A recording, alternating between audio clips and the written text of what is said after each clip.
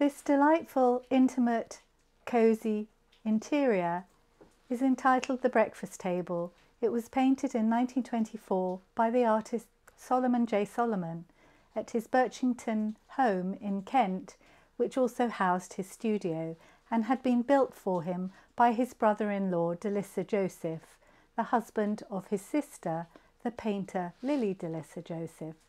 The painting shows Solomon's wife and daughter Iris at the breakfast table. Delightfully, Iris is just represented by her outstretched shoe. And on the wall we have further portraits, including one of his other daughter Mary, shown on horseback, a monumental painting which is also in the Benoree collection.